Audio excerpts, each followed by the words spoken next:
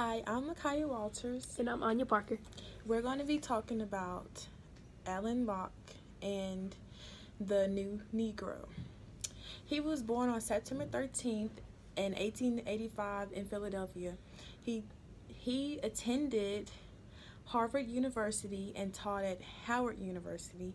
He also died in 1954 on June 9th in New York. The New Negro talks about the landscape of Harlem and what it meant to be a Black American.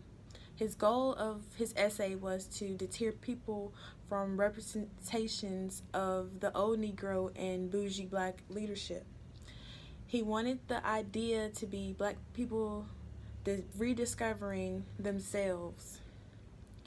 And another goal was for Blacks to use artistic ways to define themselves in their culture and not try to protest and use other forms of protesting to tell who they are and where they came from and what their culture is. If they got rid of racial images, they would have to get rid of a form of racism within themselves, because it seems like a lot of people have problems with dealing with racism and a lot of undercover racism that hasn't been surfaced up. He saw beauty and culture, and he thought of it combining as black and white, beauty and culture and black and white. And he thought Black art is not a huge category in American art, but it's a significant part of it.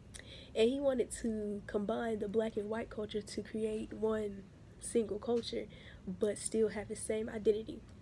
What Locke is saying is throughout his whole article is that he wanted Black people to stop proving themselves by protesting, but instead of just protesting, they could do it in a more artistic type of way. And he thought that he wanted the Negroes to stop living the Negro life and start living the American life. What led Locke to writing this essay was because of what happened to him in his past life. He talked about racism in America and how Black people could create their own voice. He wanted Black people to break free of their culture.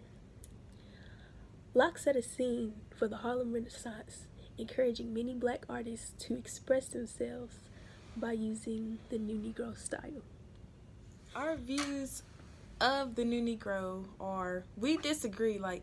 We feel like Black people should tell who they are, tell their story, where they came from, express themselves however they want. They don't have to do it through art or other forms of the American way.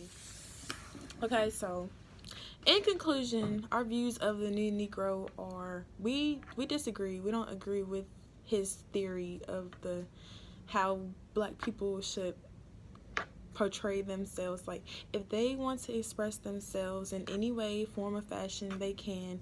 They don't have to do it the American way. I feel like that's what's wrong with our society now. We try to do it the American way.